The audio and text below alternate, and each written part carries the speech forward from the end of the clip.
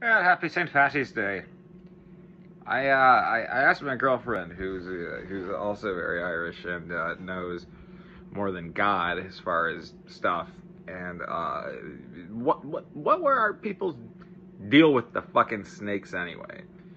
And she told me that it's a metaphor for St. Patrick helping to bring Christianity to Ireland and end paganism.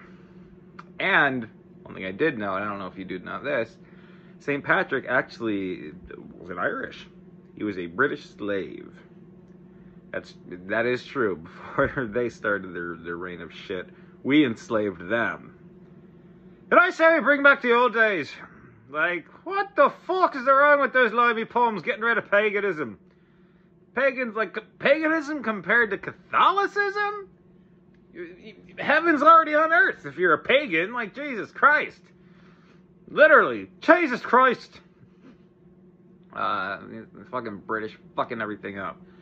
So it's kind of ironic that we celebrate the birth of Christianity in Ireland here by acting like pagans for the whole day. And apparently, it's a religious holiday there, and they try to abstain from drinking. So all I can think of is the hospitals and the morgues filling up from alcohol withdrawal, and but I guess the ceremonial sacrificial wine, to blood of Christ, as it were, that's acceptable. So I'm imagining just a bunch of Irish people going through withdrawals, like, let's get the fuck to church already! God damn it, I'm puking up blood! Like, ew.